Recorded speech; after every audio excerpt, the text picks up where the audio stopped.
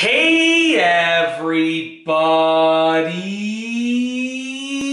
I'm here today to show you and tell you how to put together a trombone.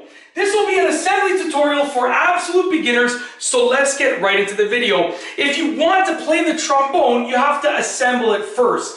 Now, there are essentially three parts to the trombone, and it's really easy to put together. The first part is basically the bell. So what we have here is essentially the bell, and on the bell, I want you to make note of one small thing. This little spinny piece over here, make sure you remember that that is there, okay? The next part, I'm just going to place this down very carefully right over here, make sure it doesn't fall over. The next part is the slider. This is the slider over here. As you can see, it slides open and closed just like that, okay? Make note of this right here. This is actually a spit valve, and you want to make sure that you place that so that the spit, when you open it up, it can empty out downwards, okay? So make note of that orientation.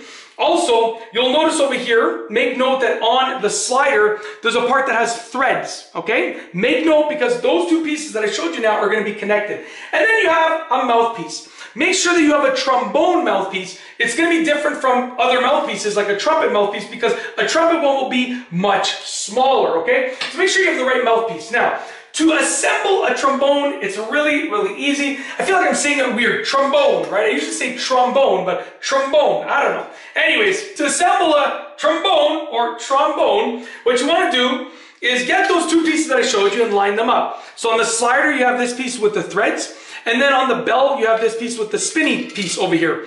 Take the piece with the threads, okay, and you want to essentially place it inside of the hole of the spinny piece, right inside of this tube over here.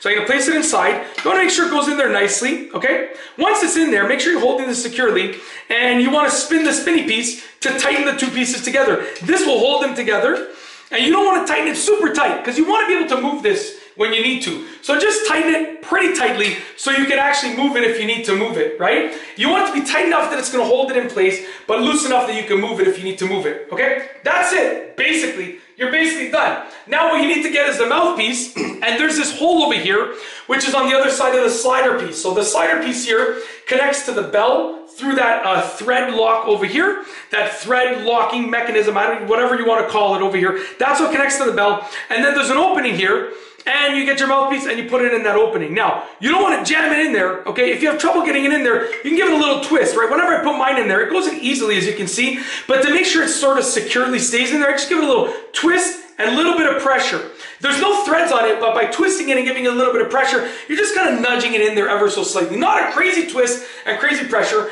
Like, I can still remove it like that, but just put it in there and then just little twist and a little bit of pressure is all that you need to keep it in place.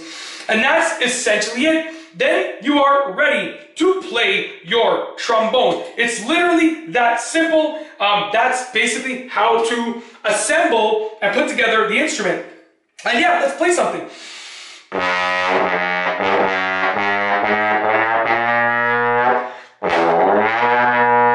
That's it. It's how to put together the instrument. It's that easy. If you like this video, please be sure to give it a thumbs up. Let me know what you think down below as a comment. And of course, be sure to subscribe for more great videos just like this one.